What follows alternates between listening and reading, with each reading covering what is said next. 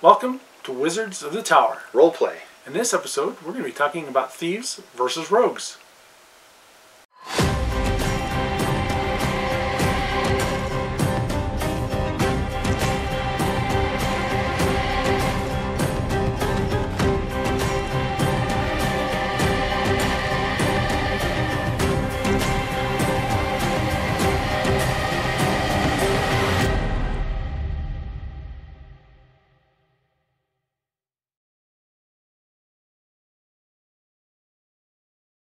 Welcome to Wizards of the Tower.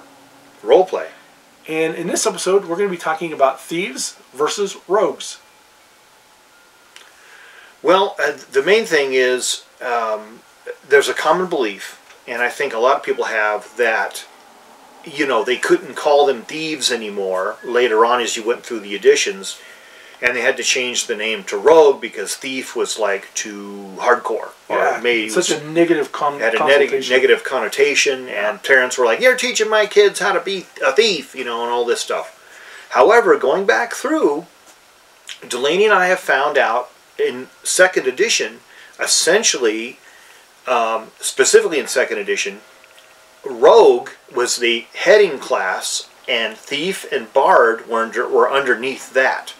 So, rogue is what they were called in 2nd edition. Now, what did you find in 1st edition? Well, 1st edition, they were called thief, but they had a title for each one of their levels. And at 1st level, they were called a rogue. Okay. At 4th level, they were called a burglar. And at higher levels, they were called a master thief. Okay, so they had different kind of sub-skills that would lay out what they were, right, which kind of makes sense. It's interesting that underneath rogue, you'd be off in these two trees. You'd have thief, and then you'd have bard.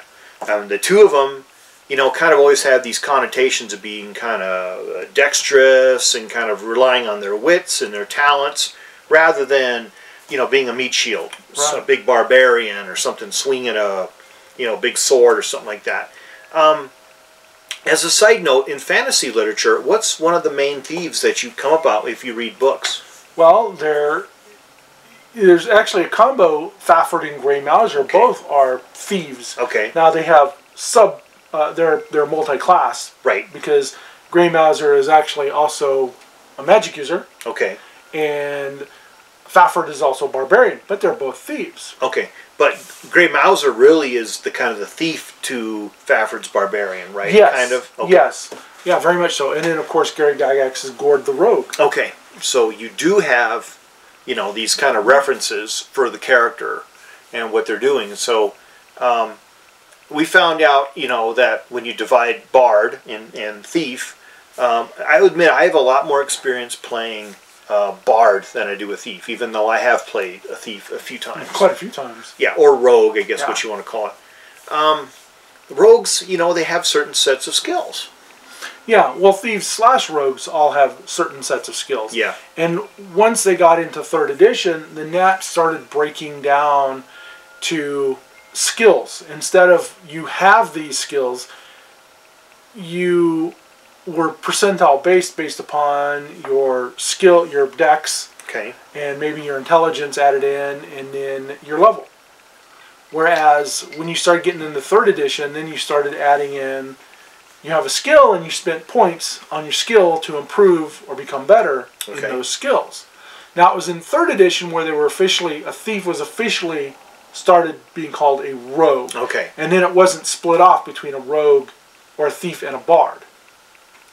So there's more of a separation then between bard and then rogue. Right. The two of them, yeah. So it's like, I think they became actual general character classes in and of themselves then, instead of being split down from, you know, a larger class on top of that. And in fact, in original Dungeons and Dragons, it was a thief. It wasn't a rogue. Yeah. It was actually a thief. And it was based upon that because Gygax was looking at Fafford and Grey Mouser, and even in Conan. Because Conan was sometimes referred to as a thief. Yeah, I mean, you know, despite the fact that he was a hell of a fighter and stuff like that, he just, you know, definitely demonstrated quite a bit of thieving skills. I mean, even in the movie Conan, where Arnold Schwarzenegger and his cohorts climb up into the snake tower to rob the place. To steal the eye of the serpent. Yeah, so they do a very stealthy sort of thief type of adventure. Thieves, I like the idea of them just be called the thief. I mean, because to me it's very liberating to play, something that is really different than my personality type, and to demonstrate a lot of skills that I don't demonstrate in the real world. Right. One of those would be pickpocket. Well, I could never be a pickpocket, obviously. But what's really cool is when you get to play a rogue or a thief, you get to pick people's pockets. Players, frown upon you picking their pockets, but that's kind of some of the fun. There was a Kinder in the Dragonlance that was constantly picking people's pockets, and then would say, "Hey, where's my dagger? Oh, you got my dagger. Oh, this, I found it. You dropped it on the ground. Yeah. Oh, here, you can have it back." Just doing it for fun. I will admit that I have had characters who've done that. A lot of times I've played halfling rogues, or halfling thieves as I call them. They make some of the best. And but then again, so was Bilbo Baggins. He was a burglar. He was a burglar, yeah. He could move silently, move unseen. And so my halfling, was always, he would disguise himself as a human child, and then he would have a scam where he would go around begging in the streets, begging for alms. He would dress in his dirty clothing, and he would say, "Please, I'm hungry. May I have a copper?" And as soon as someone would give him a copper, he would say, "Thank you, sir." And then he'd pick their pocket. So we've had characters in our campaigns before who have frowned upon that, who didn't like that, who kind of were self-righteous.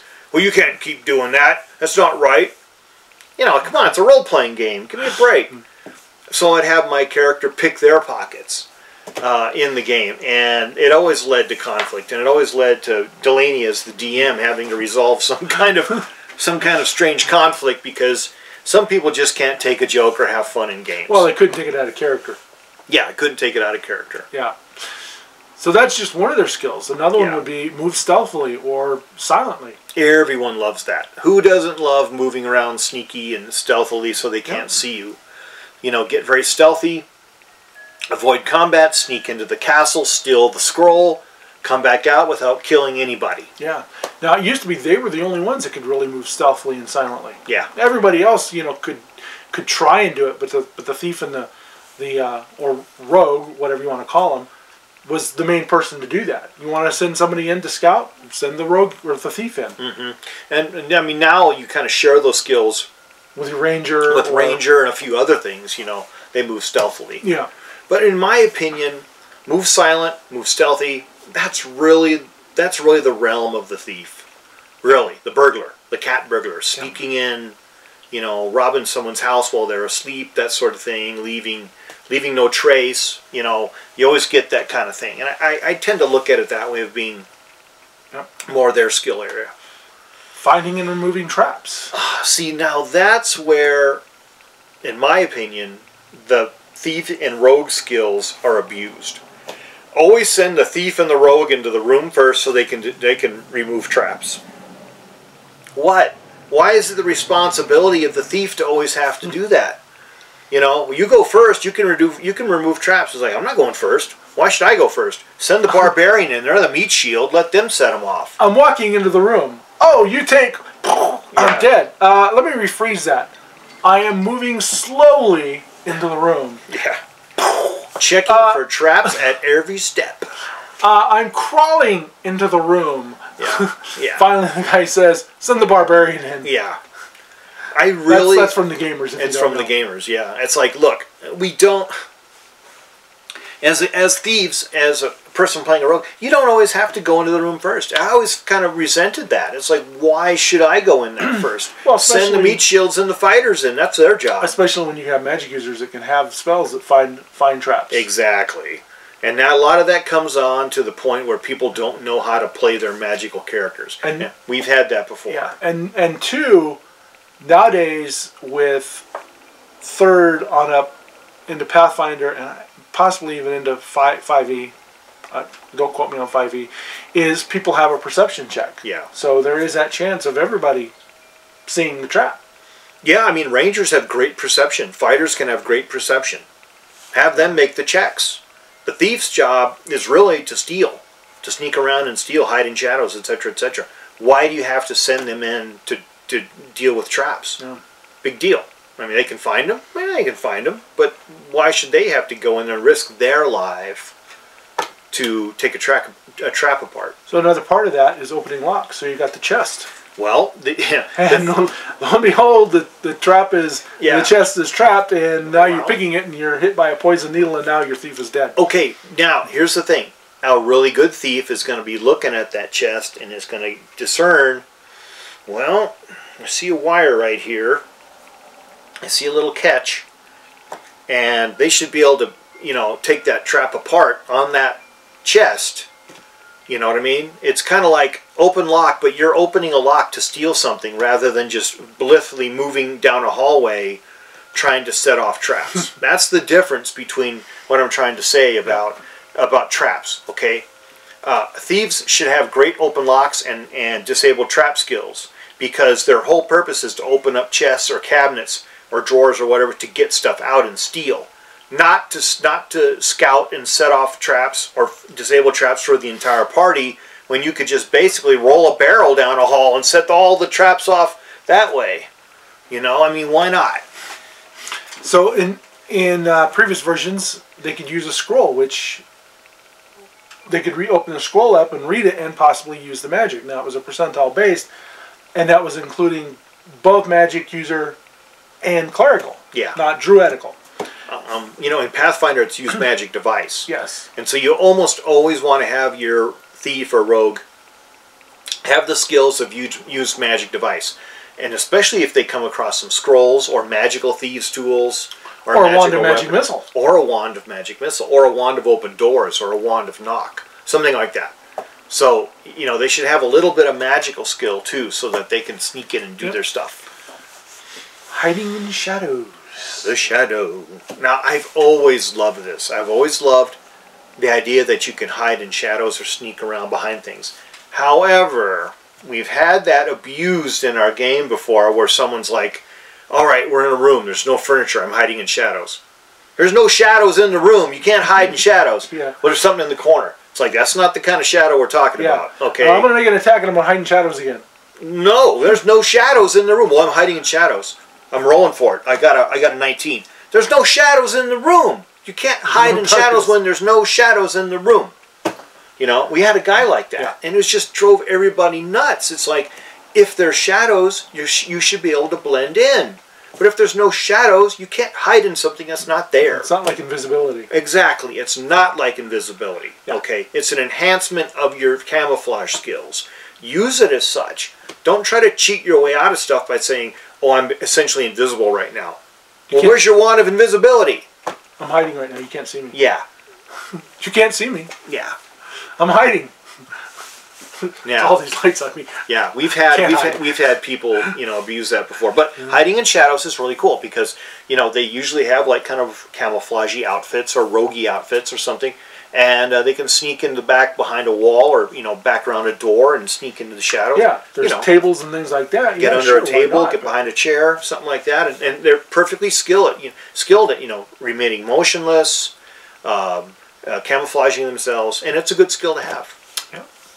Understanding written words from scrolls and books. That's kind of cool because you've got to know what you're trying to steal before you steal it. Yeah, that's one of the old ones. That, nowadays they have literacy, so you just take literacy and start understanding it. But back then, you know, a thief could, once they got to a high enough level, could open up a scroll and translate. Yeah. I think that comes from the fact that the original designers always wanted thieves to be very dexterous, very intelligent, very knowledgeable. They had to know what they're doing, right? They had to know what they're doing. You had to know languages so that they can blend in and out of things. You know, find the right book, find the right scroll, read the scroll, find the chest with the markings on it. That's the one you want to break into. Yeah. You know, the idea probably is that like stupid thieves are dead. Smart thieves, you know, make it. Yeah. So they're more successful. Now, in First and Second Edition, they actually had their own language called Thieves' Cant. C-A-N-T. Yeah. A cant is just a like slang. Right. So thieves slang. Right. So they could talk to it. Now, the interesting thing is Dragon number 66 actually had a dictionary of English to thieves' cant and thieves' cant to English. That's pretty cool. And a friend of mine and I actually memorized a little bit, and Tino tas vasama fab kismafit, which means you yellow sucking dog with dragon's breath. Insults. But, I mean, you know, it's a great way to communicate, you know, back with the slang language. I can see probably that parents were probably really upset back then about their kids speaking thieves' cant. They're probably like, what? What are you talking? What? You know, what's that gibberish you're talking? What's that gibberish? Tino tas vasama fab kismafit. Talking around behind their back, knowing it's like pig Latin, you know. What are you saying? What the hell? You know, smile when you say that, partner, and that kind of stuff, you know. I could, that probably led to a lot of conflict around kids learning thieves' cant. I mean, everybody's got their own slang that they use. You know, workers have their own kind. Entertainers have their own sort of nomenclature that they use. I just think it was really cool that they had this kind of thieves' cant thing. Well, yeah, you know, you go into the Thieves Guild and, you know, they have this language that they speak and nobody else can understand it. And, you know, it was a secret language. It's like, you know, sign language in a way. You could probably even have that tied in. Well, now that you mentioned Thieves Guild, let's bring that up real quick. Or do you want to wait for We'll talk about that in just a moment. Okay. So another skill, backstabbing. Now backstabbing is gotten really powerful. Yeah, again, it's this way to try to make a thief into a warrior when they shouldn't really be a warrior. Yeah, getting them into the middle of a combat, you got to sneak into it. But sneaking in and getting behind an enemy or flanking an enemy. Now, you know, it used to be you didn't have this flanking. You just had to get in, and they couldn't know that you were there. Yeah. So you basically had to hide in shadows and sneak around slowly to do it. And then once you came in behind them, you stick the old dagger in the back and poison them or whatever. And they can do a heck of a lot of damage. Sure, if it hits right, they can. Now, wasn't there... Is it in first or second that they had assassin? First edition had the assassin. Okay. Now, I can imagine they got rid of that because there was all these assassin lists and stuff that people were writing out and scaring the crap out of people. And I remember it was an anecdote where I guess the FBI investigated some of the TSR employees because they supposedly had an assassination list, and it was all for a game that they were playing. But yeah, that's quite an interesting tale. How the FBI and they're like, they got what? into it, and then they started looking at all this stuff, and they're like, okay, this is BS. Yeah, somebody had reported them. Yeah, somebody reported them. So the idea of backstab, I think, it tries to take the idea of a thief and turn him into an assassin. You know, where they're not supposed to just, you know, open locks and do things like that. They're supposed to sneak up behind the king and like get him in the back. I don't really like that idea of trying to enhance your combat skills as a thief. You're really supposed to be a pickpocket, a cut purse, a footpad, a thief. You know, of you know, valuable items. Trying to turn people into fighters. The problem with that, you know, the backstab is if your rogue thief, whatever you want to call him, comes up behind your enemy and sticks him in the back, and that creature knows that they're there now. I'm going to target you. Yeah. Yeah, and the thing I'm going to take you out in, in one or two hits. And that leads to our next one about armor and weapons. Well, obviously you're lightly armored and lightly armed because you can't be clanking around in this suit of armor. Most thieves wear like really nice leather armor. In fact, or studded leather. Or studded leather, something like that. Something that's going to be, you know, very unobtrusive. Something that they can hide under an outfit or hide under a cloak. Not chainmail, but now chainmail is actually listed as an armor that they can wear. You know, I don't agree with that. I just don't. I have a chainmail shirt, and it is heavy as hell. You know, it really is heavy. It's like 30 pounds on my body, and they're like, well, it's distributed equally all over your body. And it's like, yeah, sure, but it's still really damn heavy, and it's really hard to get around in. It's really hard to move in. Without making noise. It does make noise. It rattles and clinks as you move. So the best kind of armor is basically just like a, you know, an oiled leather jacket or something that can help you out or turn a blade if someone tries to slash you. You know, something like that. Yeah. You know, light armor, weaponry. Again, a broadsword for a thief. Come on. Daggers. Daggers, short swords. Short swords. Maybe a scimitar. Hand crossbow. Something real easy. Because if you're small bows. Yeah, you're climbing in and out of windows. Blowguns. you know, climbing in and out of Hand windows, axes. sneaking through doors, something really fast and easy that you can secrete on your person. Kukris. Kukris are a popular one. Yeah, those things are weird, though. I like a good dagger. I mean, I like a good... Dagger or short sword. Or rapier, even. But So- rapier, you're starting getting more into the swashbuckler. So let me gripe 1 second, okay, about this. Why are daggers so low rated when you can kill somebody with a dagger if you know what you're doing? Just ask Christopher Lee. So, why are they so, you know, 1d3 of damage? Like 1d3 damage, I could cut 1d4. 1d4, I could cut somebody's throat with this. Why is it rated like that? Yeah. I just don't understand. D&D always gets stuff wrong a lot of times, and it's just always frustrating to me. Well, it could totally depend upon, you know, which I guess is where they're taking the whole backstab. You know, when they're coming up and you're being the Navy SEAL and sticking the knife, you know, right there, or slicing the throat. Neck, yeah. I mean, you got a Bowie knife. You know, you come up behind someone, shove it up underneath their chin, they're dead. Why can't you do that in the game? That's what I don't get. It's just there's these prejudices against certain things. Well, then you start getting into hit locations and everything else. That's probably why. Because it becomes complicated. But yeah. I really think that a very skillful assassin would know how to take somebody out with their weaponry. And that's just always it's been frustrating to me. But I'd be anxious to hear what other people have to say about this. How, you know, how they enjoy playing Thieves. Because, you know, we've both played Thieves and loved it. I haven't played that many, but I played a few. Now, one thing that you used to have all the time was the Thieves Guild. You always heard about the Thieves Guild. Yeah. In fact, there was a module in a Dragon magazine that had a Thieves run, where you were trying to join the Thieves Guild, and you had to make this run through their obstacle course to join their guild. Yeah. Or they have something like, okay, you want to join our guild? You've got to steal the flag of Algernon. And you're like, a flag of Algernon? Damn, that's in their headquarters. Crap. Well, okay. You know, if you can do it, then you're worthy enough to join the, you know, some kind of task, some kind of seemingly impossible task. That happens a lot. Why do areas need thieves guilds? It's just basically a way to create organized crime. Yep. To you know, to fence the stolen goods and to maybe even possibly take the orphans off the street. In my campaign, the Thieves Guilds are known about.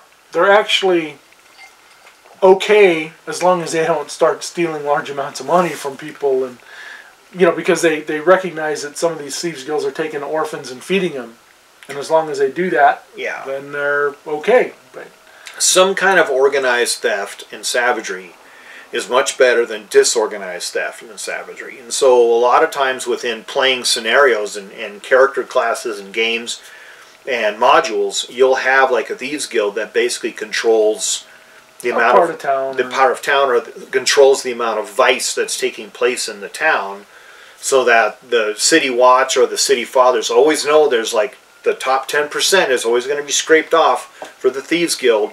But if they take anything more than that and they get out of line, then it's time to start rounding up all the, you know, extra people and putting them in jail and that kind of stuff. Yeah.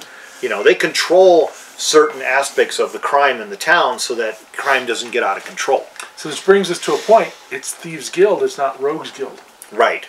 I mean, and what a great place to get information is from the Thieves Guild, because a lot of times they know they've got people. Well, yeah, there's spies everywhere. They got ears to the ground, you know, listening about what's going on.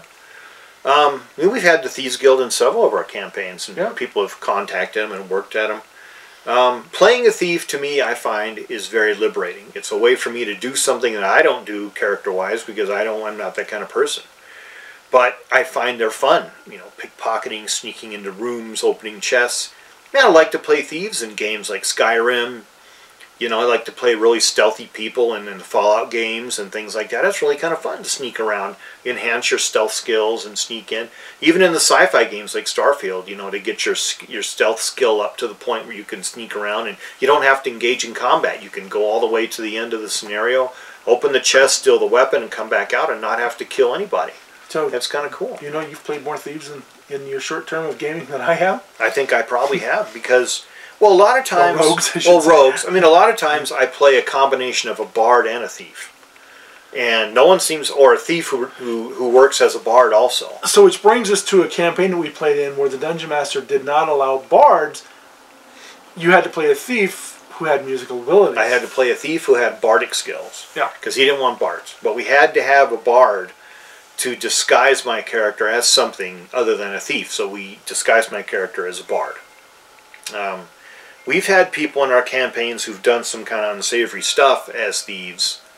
And it came to be, without mentioning any names, that it turned out to be that this person who loved playing thieves was actually a very dishonest, reprehensible person himself.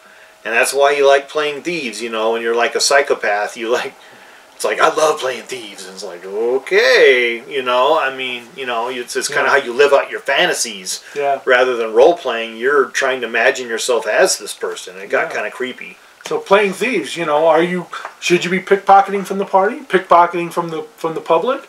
I would say, yeah. I mean, you know, as a thief, you know, you want to practice your skills. Of course you're going to do it from the party. But then, you know, you may want to return it or say, oh, well, you dropped this or I found this.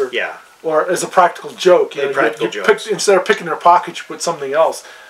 You put something in their pocket that gets them in trouble. Yeah. You know, as a practical joker. That's kind of the way you kind of play a thief in some respects, as a practical joker. The person who likes to flip the coins through their fingers. And, I mean, I tend to think of, you know, playing a thief or a rogue is kind of like, in my opinion, I don't really want to be a killer or an assassin. If I'm going to be an assassin, I want to play an assassin.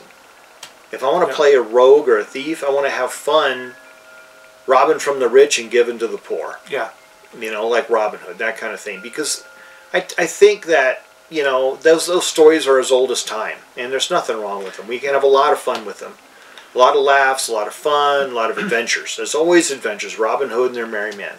Yep. You know, that kind of thing. Or Conan, or Fafhrd and Green Mouser, or you know, Gord the Rogue, or The Hobbit, Bilbo Baggins. Yeah, you know, all that stuff. And that's why they're kind of fun and they're enduring.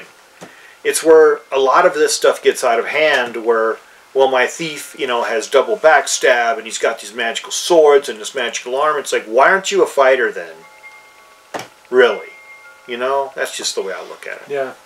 Anyway, I'd like to hear your thoughts on rogues versus thieves or thieves versus rogues, however you want to refer to it. Yeah. I've gotten into the connotation now of calling them rogues, but I grew up and started playing when they were called thieves. And I guess it's the connotation that everyone has on it. I still like to call them thieves. Yeah. Because that's how I play them. Well, you know, there's a series of book called Thieves World.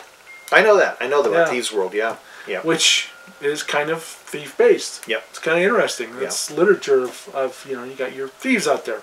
So anyway, we hope you like this episode, and we'll like, share, subscribe, spread the word, follow us on Discord. We'll put the link right down there and down below in the description. And anyway, thanks for watching Wizards of the Tower. Roleplay. We hope all your adventures are epic. And keep on rolling. Don't hide in the shadows now.